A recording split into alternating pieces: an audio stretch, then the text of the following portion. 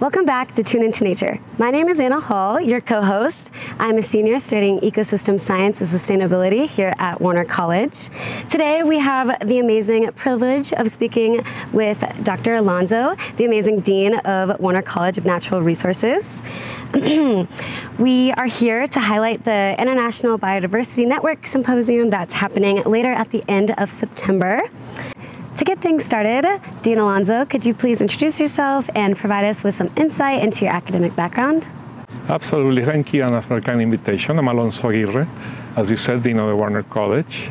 Not new to the college because I got my degrees here back in the 90s.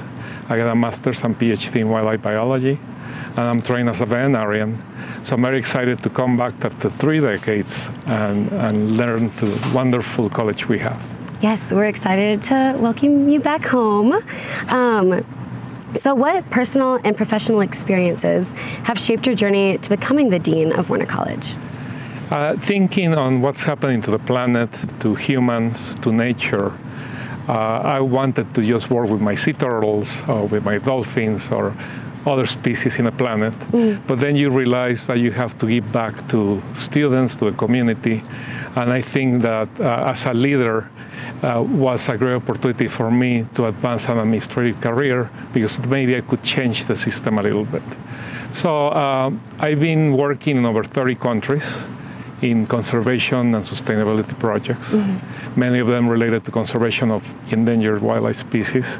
And as you visit all those countries, you see the needs and how biodiversity issues are so important within those communities. And so that really inspired me to follow this international career, then coming back to found the Smithsonian Mason School of Conservation with the Smithsonian Institution. And from there on, a great friend of mine sent me the job description to be dean.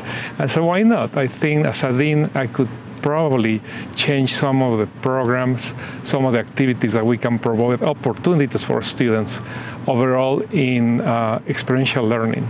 And what we know Warner College highlight is that experiential learning and this neat community of students, faculty, and staff working together for what we love, and that's nature and the environment. Yeah, that's amazingly said. Yes. How was coming back to your kind of like your start here at Warner and kind of impacting people that you might have like seen your younger self in? Yeah, so it was incredible to come back. I was nervous in the sense that I didn't know what I was going to see or find. Yeah. And then I realized that many of the faculty and students were still around after 30 years. And they were so warming, so inclusive that they invited me to their homes for a drink or for a meal. And I got to see several professors that were my professors back then. So I'm still teaching to date, and some already retired.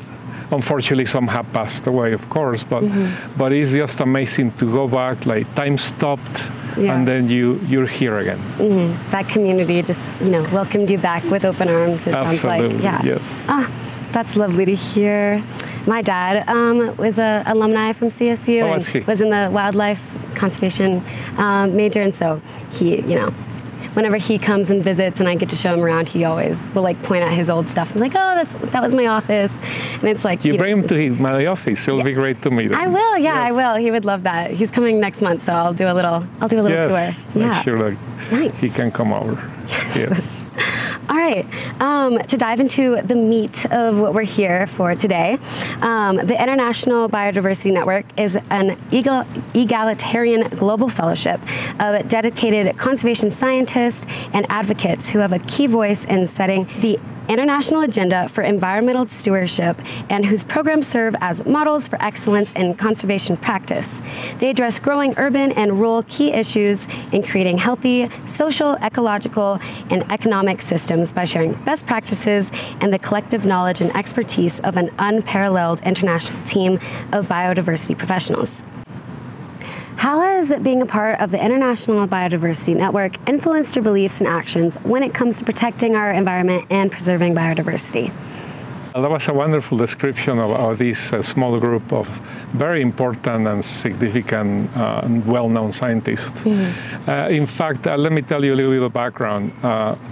one of my first jobs back after I graduated. Of course, I did my postdoc like everybody does at Oregon State, but from there, I saw a job when I was an epidemiologist in Hawaii, working with Hawaiian monk seals and sea turtles. Yeah. So I was working for the federal government, and I saw this job, International Wildlife Veterinarian. That's a good title. That's a really neat title. That's what I want to be. Yeah. So I applied for a position, and Wildlife Trust, an organization that came from basically England, that we had a Wildlife Preservation Trust, open offices in Pennsylvania, in Philadelphia Zoo.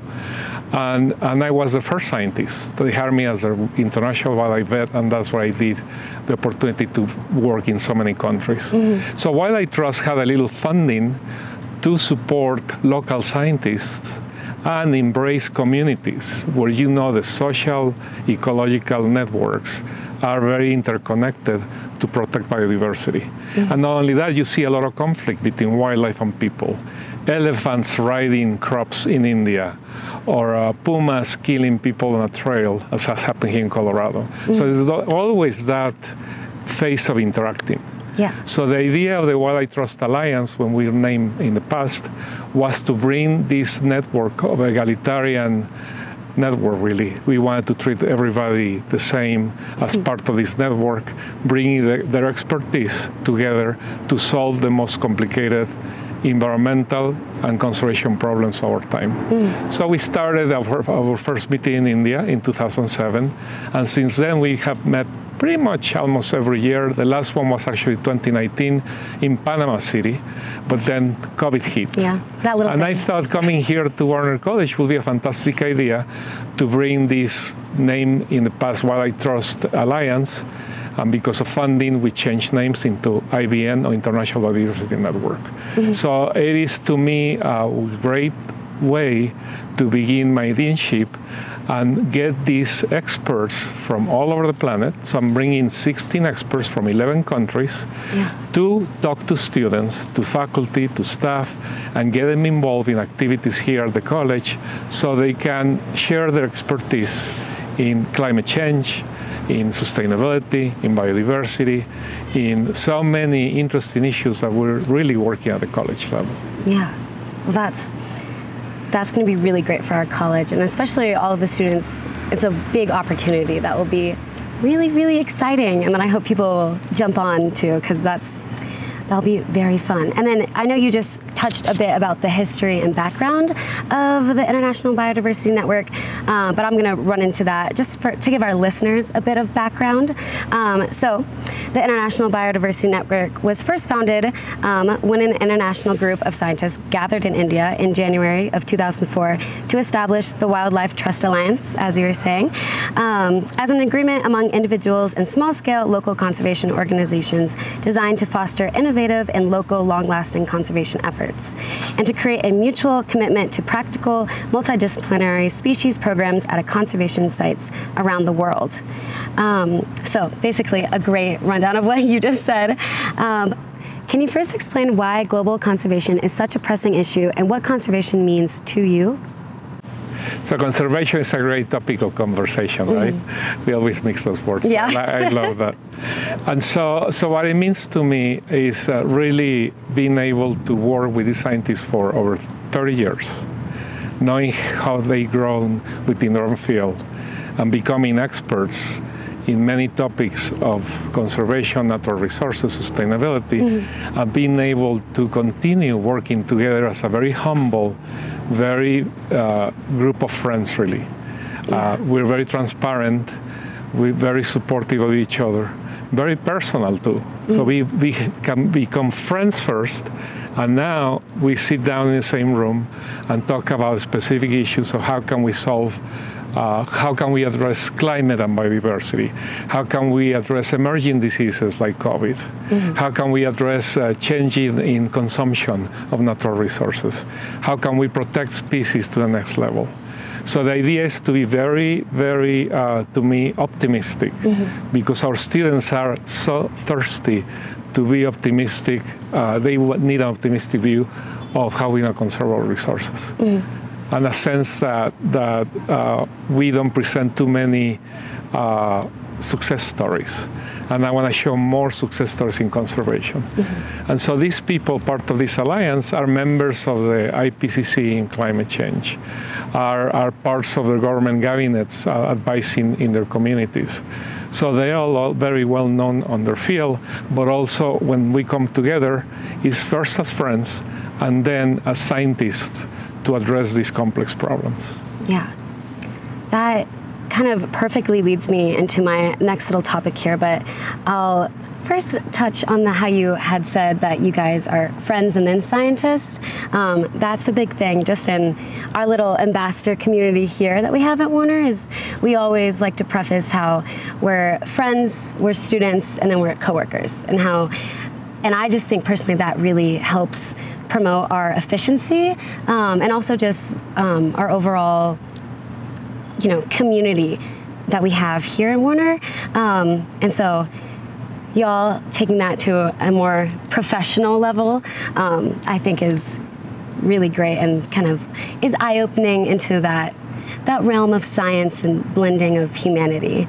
But kind of moving in perfectly that you set me up to, but that one of the primary objectives of the International Biodiversity Network is to promote an inclusive approach that acknowledges and incorporates local perspectives, particularly those of underrepresented nations, in the discourse on conservation.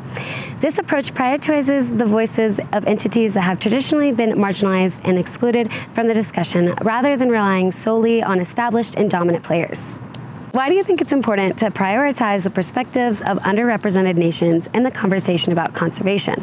And how might this approach contribute to more equitable and effective conservation efforts? So the beauty of the IBN is that we are scientists coming from what I like to call biodiverse countries, meaning they are what we call here in the US the developing world. We're calling it the low-income countries, but they host the most biodiverse ecosystems. Yeah. That's where all the wildlife, all the species of trees, insects, you'll find in great diversity, right? Yes. So to me, being able to work on an equal way was very important as alliance. Why? Because most of the big NGOs like WWF, Conservation International, and many others, usually based in Washington, D.C., will operate with these massive budgets, but they'll trickle down very few projects down to the field. Yeah. With our approach coming from the bottom up, listening from the south to the north, then we're able to involve those marginalized communities. As you know, a great percentage of our native people live in protected areas. And we just restrict them to those areas. Look at the Native Americans, right? We keep them in reservations. And we need to change that attitude and involve and treat everybody equally. So to us, it's very important to be diverse, inclusive, and provide that equity that we all need. Yeah. So what the difference of this group with everybody else is that we're all equal. Doesn't matter where you come from, doesn't matter how much money you have, doesn't matter your background. We have the same voice in an equal way. So the importance to involve native cultures in conservation decisions by governments is key to success and protect species long term. Yeah. A big topic in a lot of my classes that we learn about is how, just like forest management, for an example, how, native populations, they did controlled burns for large, times of their existence here. And then whenever white settlers came in, they, would stop the burning of forests, to protect the wood or, their different ideas of what best natural resource management is, and how that would have adverse effects on the environment. And so gathering that long-term and natural native perspective, I think, is great and should be, bolstered in the scientific community. So I think it's really great that these perspectives and the stakeholders who have historically had say in these lands are getting their voice pushed up and, at the forefront of these different communities. It was about time, right? And then we define this as traditional ecological knowledge, or ecological knowledge, or traditional knowledge, or indigenous knowledge. But to me, it's science. And that has been the big difference of how can we treat our native people and put them on the table at the same level. They've been studying and learning about the land for centuries, for millennia. Yeah, they know a lot more than these new scientists coming in. And so I like to refer to that as an indigenous science, really, compared with Western science, and bring all what they know and apply it, as you said, to real problems. And they have a solution for climate change, for conservation, for long-term protection of protected areas. I mean, there's so many areas they can contribute. And I think that's the whole concept and objective of IBN. Really support those communities working across systems at all levels, and then being able to communicate with the government, with the politicians, and provide the agenda for a successful story to tell. Yeah, I think that's great, and we need more diverse perspectives, because the more, two brains is better than one, as the old saying goes. Nice. All right. To transition us a bit more into talking about the event itself in September, conservation requires the participation and cooperation of everyone in order to achieve real progress, kind of what we were just saying of gathering those perspectives. Besides including diverse perspectives, the International Biodiversity Network accomplishes this through public education engagement, helping to raise awareness of the importance of conservation and the ways in which we can all contribute to this vital cause. With this in mind, the International Biodiversity Network is set to hold its next gathering at CSU the week of September 25th. There are events throughout the week that present exciting opportunities to further the goal of the network to engage in public education and communication as an effective conservation practice. So, how will this event help to achieve this objective, and what impact could it have on our efforts to protect and preserve our natural world for generations to come? That's a great question. I want to address first that we will hold a meeting as we have done in the past, but we never held an event of this dimension, in the sense that we never involved the whole university, and this is my plan, into our meetings. So this is the first time we're going to do it. Why? Because I see the knowledge that this group can provide and the opportunity for our students to interact with them and learn about them and get positive feedback on how to move forward. Also, I want to globalize the college. Warner College deserves to be known for the world.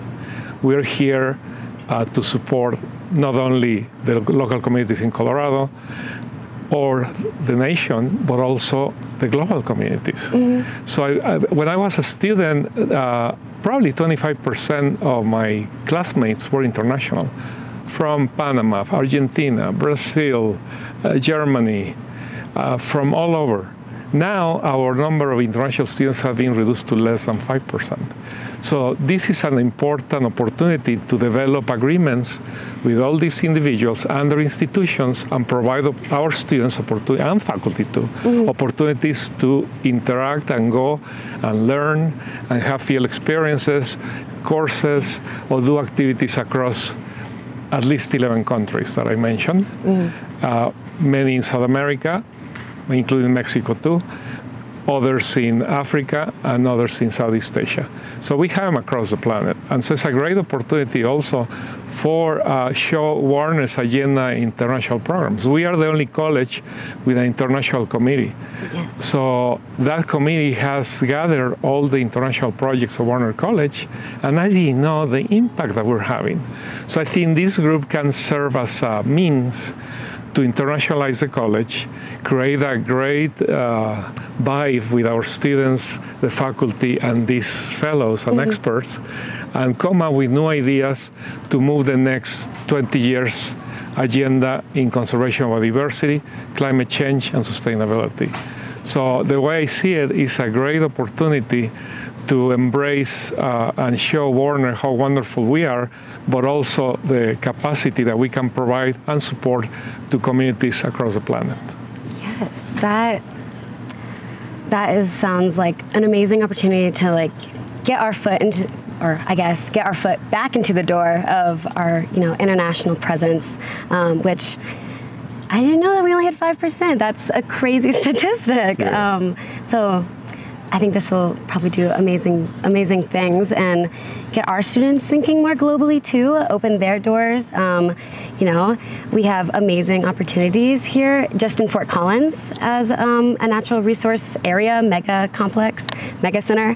But the world is our oyster. And so I think this will help expand students' drive and like passion and confidence into where they can go within their own careers. Yes, Yeah. It's like saying to think globally and act locally, but also you have to think locally and act globally. Yes. So it has to go both ways, isn't it? Yes, that's a perfect saying. Well, I'm super excited to round us out and get us all, or get all of our listeners who stay. I'm gonna redo that one. Well, I'm super excited to round us out and to get our listeners who still may be on the fence about attending this fantastic opportunity. There will be a public forum featuring network members on Wednesday, September 27th, starting with some networking at 5 p.m. in the Iris and Michael Smith Alumni Center at CSU's on-campus stadium.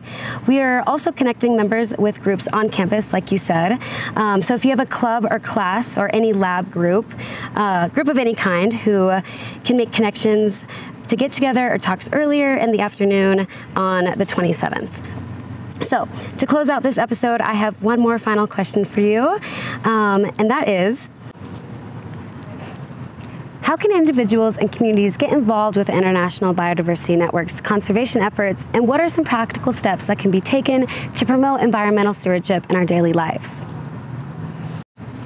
That's a great question to close. As you mentioned, the events we'll be holding, I'm inviting all the university community to invite these experts into their classrooms, events, so they can share their ideas, talk to these experts. The forum is going to be very important. That's going to be open not only to CSU, but also our alumni, our donors, and the Fort Collins community. So everybody is welcome to attend. And I encourage you to learn just about the perspectives from around the world. Mm-hmm. That will open your eyes to new ways to interact with the university, to work with the college, and follow your passion, really. So it's a great opportunity for all of you. You still doubt it, just show up, and you'll have a great time. They are here only for 4 days, so our time is limited, but we're trying to make the group as accessible as possible for you to get involved and learn more about biodiversity, climate change, sustainability, and all the aspects that are affecting our lives. So it'll be lovely to have all our students, our student groups, get involved somehow. Yes, so it sounds like it'll be a big party, a big fun time for everyone to get together and hopefully learn some good things. As we wrap up this fascinating conversation with Dr. Alonso, the Dean of Warner College of Natural Resources and a key figure in the International Biodiversity Network, I hope you all have gained valuable insights into the crucial world of conservation. Remember, the International Biodiversity Network's upcoming events in September promise exciting opportunities to engage with experts, network with like-minded individuals, and contribute on the ongoing dialogue about the preservation of our planet. Mark your calendars for September 25th and don't miss the public forum on Wednesday, September 27th, where you can connect with network members and take part in these vital discussions. Our environment needs collective efforts, and your participation can make a significant impact on the future of our natural world. Thank you for joining us today on Tune Into Nature. Stay tuned for more enlightening conversations, and together, let's continue to protect and preserve the beauty of our planet for generations to come. Thank you, Anna. Yeah, fabulous interview. Thank you. Really appreciate it.